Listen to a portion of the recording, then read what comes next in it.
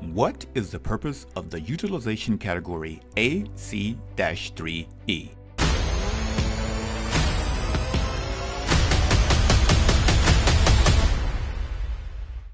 The previously known utilization category AC-3 is the capability of devices for switching motors. Due to the EU directive of 1 July 2021, motors must comply with a certain energy efficiency class. The aim of the EU directive is to sustainably reduce energy consumption.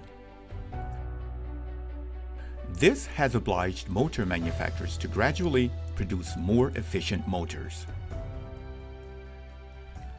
The higher efficiency requirements for motors lead to higher inrush and braking currents.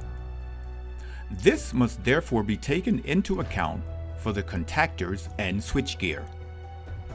This has led to the new AC-3e utilization category in the switchgear standard.